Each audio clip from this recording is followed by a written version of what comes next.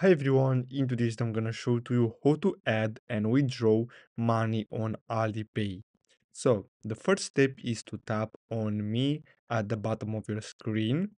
Then you'll have to simply tap on balance, and then here you'll have to simply tap on top up, and then here you'll have to choose the amount and the method to add money. So you can use your debit card if you want. Simply tap on the a method and then you'll have to enter your credit card details.